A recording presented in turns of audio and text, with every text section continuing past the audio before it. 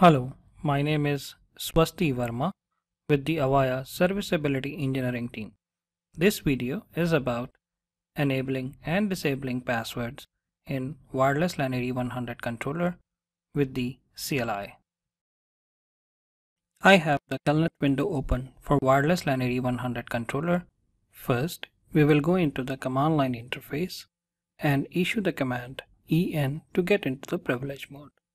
Here, we'll go into the configuration mode by issuing the command config-t. Once in configuration mode, we will see the passwords created in this controller. For that, we will issue the command show CLI password. Here, we see that two users created, one with the read-write access and other with the read-only access. We will be applying these users to the serial connections.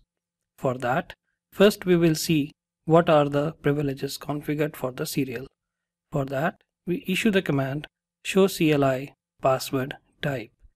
Here we see that console switch password type is none and telnet and web switch password type is none. In this video, we will be setting the console switch password type to local. For that, we will be issuing the command CLI password serial local. Once this command is issued, we will again issue the command show CLI password type to see that console switch password type is set to local passwords. That means the serial connections for this controller will use read-only and read-write username and passwords for the logins. To disable this, we will again issue the command CLI password serial none.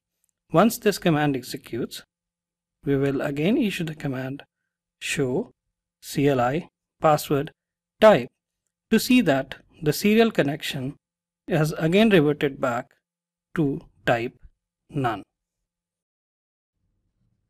Thank you for your time today. We hope this information was useful. We welcome comments, questions, and feedback at mentor@avaya.com or on Twitter @avaya mentor. Thank you for choosing Avaya.